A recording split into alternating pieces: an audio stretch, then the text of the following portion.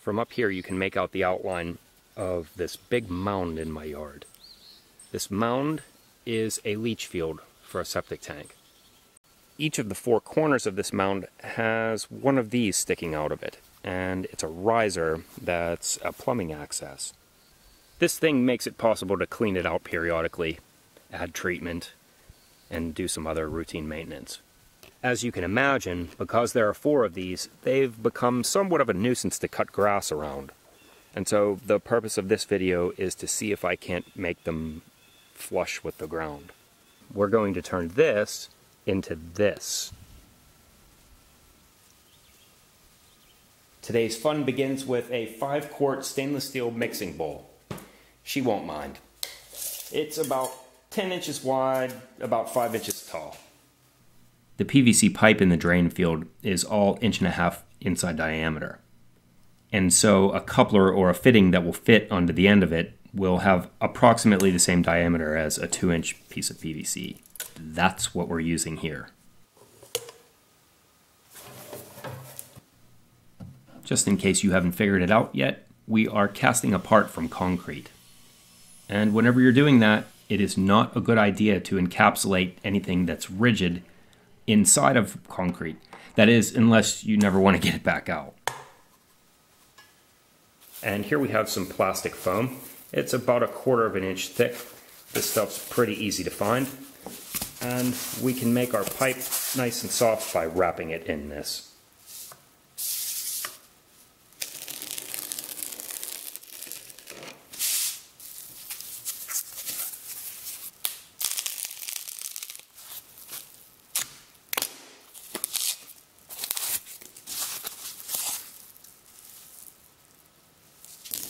Whenever you're designing a form, one thing not to be overlooked is repeatability.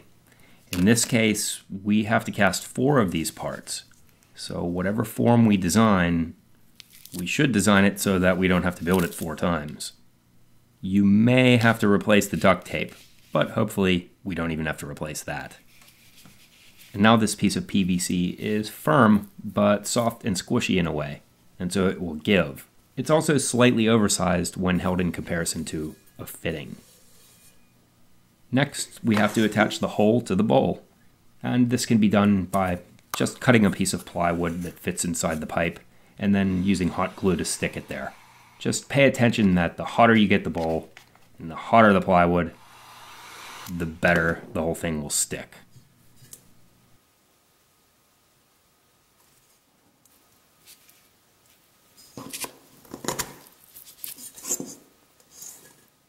Okay, listen up. The next 2 steps are super important.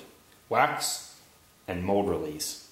Someday I would like to share with you my own personal recipe for mold maker's wax. But for today, we're just going to coil little snakes of modeling clay and stuff them in there and do some finger work so that we get a watertight seal.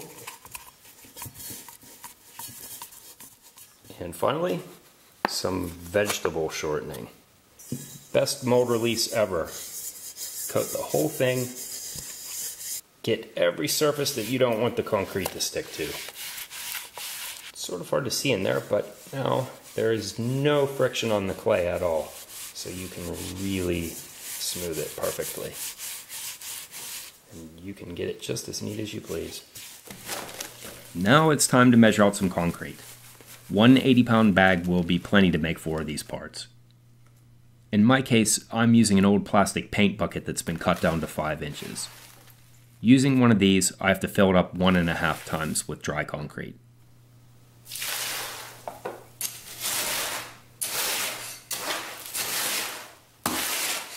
Whenever you're mixing concrete, it is not unusual to feel an overwhelming compulsion to add water. Try to resist this urge. This is a pretty good mixture right here. Not porridge, slightly crumbly. Attach a wooden circle to your oscillating tool, and you can use it to vibrate this stuff. Of course, this mix is somewhat dry for vibration, but it will work at the end when you're working the cream up onto the top of the concrete.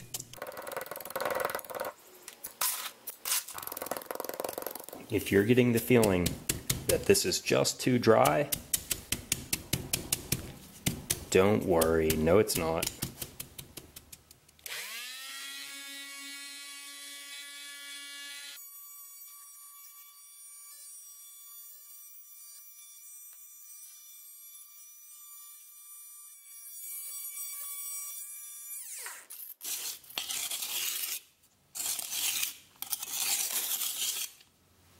Okay, the fun part. Part removal. Patience is tough, I know. Trust me, I know. But you want to at least give it 24 hours. If you're squeamish, wait 48. It depends on the part thickness and atmosphere. Yeah, whatever. Just at least wait 24 hours before you do this. And get a carpet, just like I have, a scrap piece of carpet.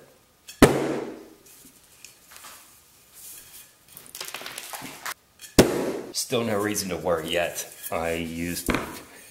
Since I used the vegetable shortening, it's starting to come here. One more time.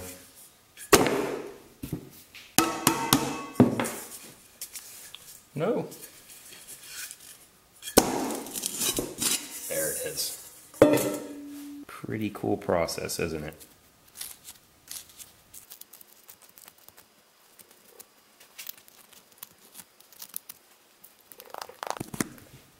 If I had added more liquid and vibrated the concrete more, this surface would be smoother, but it would also be more difficult to get it out of the form. Considering that this is for a sewer pipe and it's going to be underground and it's a thick stone wheel of a part that's going to have grass growing over top of it, consider carefully just how much attention to detail you place. Videos like this one are sometimes shot out of their actual chronological order. I've now cast 2 parts like this in real life, and so this mold has been reused. There's no reason why you can't reuse these parts again and again. Just clean them off with some WD-40 once the bowl is spotless. Reattach this part and repeat the process. The modeling clay can certainly be reused, and even the hot glue. This can be reused by just heating it up with a heat gun. First, we dig.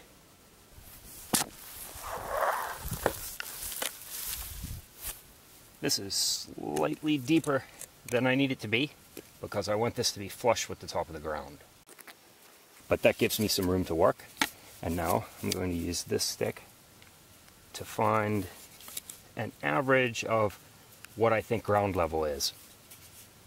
Now that I've settled on just one pencil mark, and I'm double, triple, quadruple checking everything as I go, I need to determine if this is the top of the ground, where do I cut off my pipe so that this will fit and the top of this will be just about 1/4 inch lower than the ground. I think I found my spot. If I cut it off right here, the top of this should be just under surface level.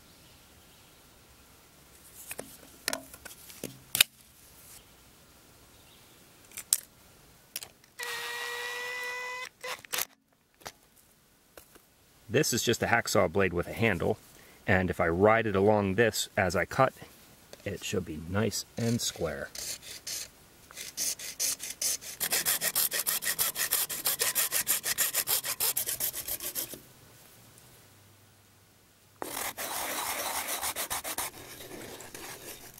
The end cap fitting is going to be left without cement, and there is a reason for this, which I'll explain in a moment. But for now, take a look at the dirt. Not all dirt is the same. What I'm using here is a real fine clay, and I'm trying to pack it tightly in place, which gives me a good bed for the bowl to rest. It will support it well and hopefully be somewhat water resistant. I'm even ramping it up on the sides of the bowl. Then I cover the whole thing with a nice, rich topsoil for the sake of the grass. To finish this off, some silicone caulking, a drinking straw, and a shopping bag. Pull this apart. Now we'll tuck it in and make a sort of gasket. And this will serve a few functions, one of which is to help keep our pipe centered on this piece of concrete. Stop at the straw, come back in this direction. The other function is to act as a backer so that we don't lose too much caulking down there. The bag is just underneath the top of the fitting. Dish soap and water. Spray your hands really well.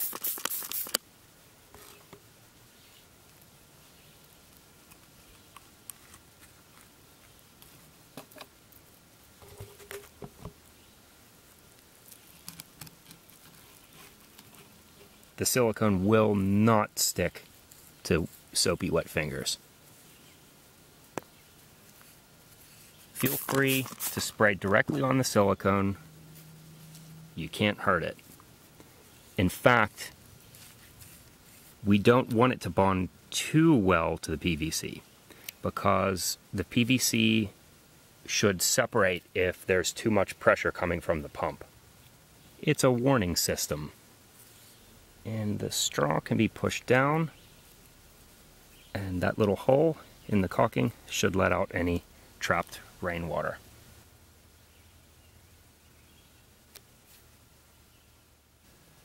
This video was supposed to be a somewhat interesting introduction into basic mold making, but I have to admit that I'm only cautiously optimistic about how these will perform over time. What I'm saying is that the bowl might be ejected from the ground. If it starts to come up out of the surface, I may have to redesign this. Maybe into some square toroid shape, like a stone wheel, more cylindrical, or maybe even something trapezoidal, like so that it would have a keystone shape and be wider at the bottom. We'll see. I would suggest that you keep in touch by reading comments and reading the description. If these start to pop up, I will let somebody know. That said, they have not popped up yet, so there is something that I've been dying to do.